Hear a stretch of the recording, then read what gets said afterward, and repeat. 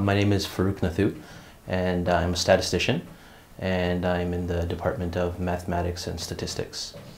And in my research, I develop statistical techniques and computational algorithms for spatial and high-dimensional data. Underlying that data is some real-world process.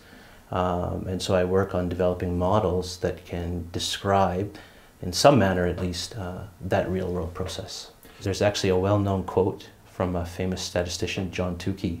He said that statisticians get to play in everybody's backyard. It's so true.